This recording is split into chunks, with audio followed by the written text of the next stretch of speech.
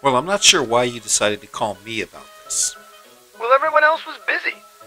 Oh, so I'm your last choice. Well, thanks a lot. I appreciate that. Look, I hate having to talk to all my successful friends. Oh, thanks. All your successful friends. You know what I mean, the guys with the ties and jackets and important jobs. We need a badge to get into your building. Yeah, I know the guys for sure.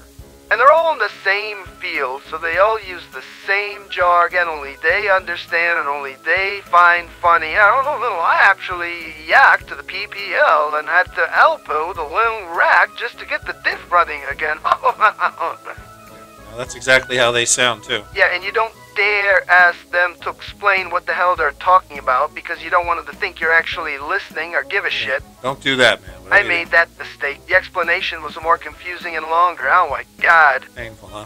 Well, when I came out of the coma, I was still trying to figure out what yak and alpo meant, if it was some kind of throwing up of dog food. I was wondering that, too. Like, what was the Alpo reference they were mentioning in that whole thing? Yeah, I had a whole different idea of what I thought when they said rack. Like baby backs? Yeah, kinda. Well, near the ribs anyway.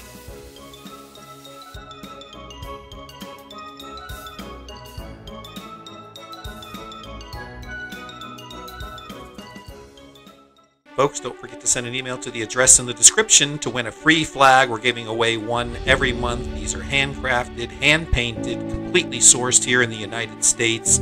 One subscriber is going to win one free every month. All you got to do is send an email to the address in the description with your address, username, and good luck to everybody.